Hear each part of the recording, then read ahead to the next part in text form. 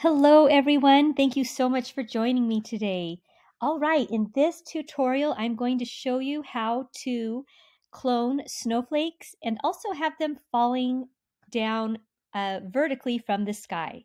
All right, so let's go ahead and get to it. So to begin with, you need to get the snowflake sprite. So go ahead and delete Scratch Cat in the bottom right corner by clicking on the garbage can.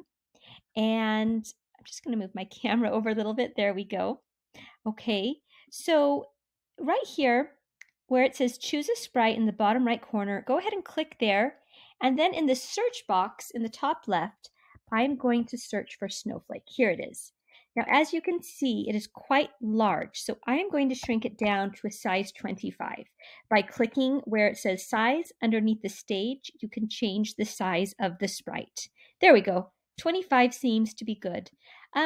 Now, I want to choose a backdrop. So in the bottom right corner where it says choose a backdrop, go ahead and click there, and I'm going to pick the backdrop that is called stars.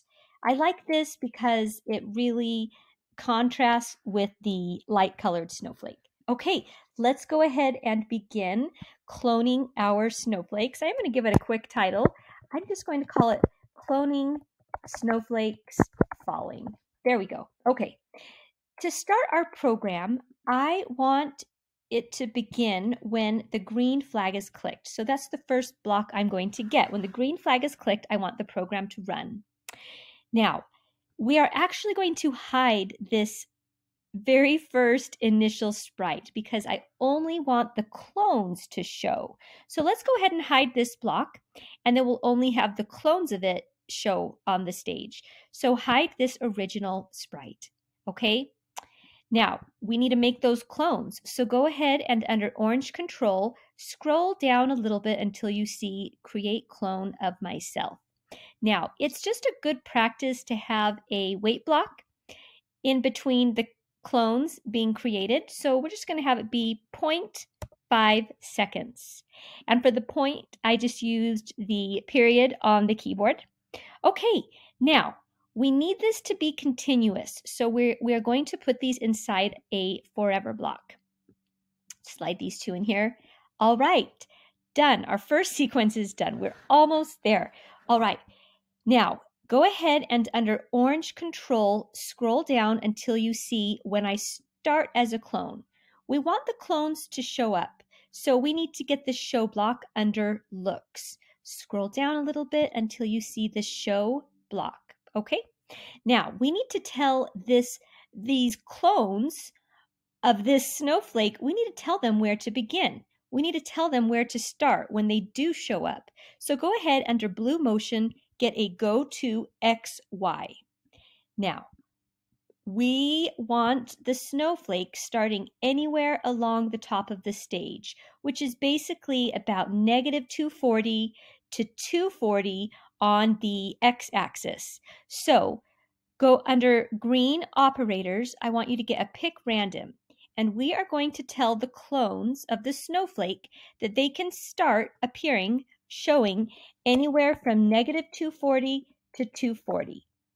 And we want the Y position to be, let's see, at the top of the screen is about 180. So we'll have this be 180. Okay, so now the clones of this snowflake know that they can begin anywhere up here at the top of the stage. Now we can make the snowflake start to fall, the clones of the snowflake. So to move down, we will do change Y by -5, okay? And that will make the clones fall down vertically. So under Blue Motion, get the block that says change Y by, and we're going to do -5. Now later on, you can experiment and try different numbers, -5, -3, whatever you feel is what you like, okay? But we need it to be continuous. So anytime we want something to be continuous, we use a forever block, or in this case, we're actually going to use a repeat until. And I'll tell you why we're going to use a repeat until. I do not want the snowflakes to pile up on the bottom of the stage. Now, if you do, that's great, but I actually want them to disappear when they hit the bottom of the stage. I want them to delete. So we are going to tell the clones that if the Y position is less than negative 170, we want them to delete. So under green operators, get the block that says, blank is less than blank. Okay. But what do we want? What are we talking about? We're talking about the Y position. So under blue motion, you want to get the Y position. It's at the bottom when you click on blue motion.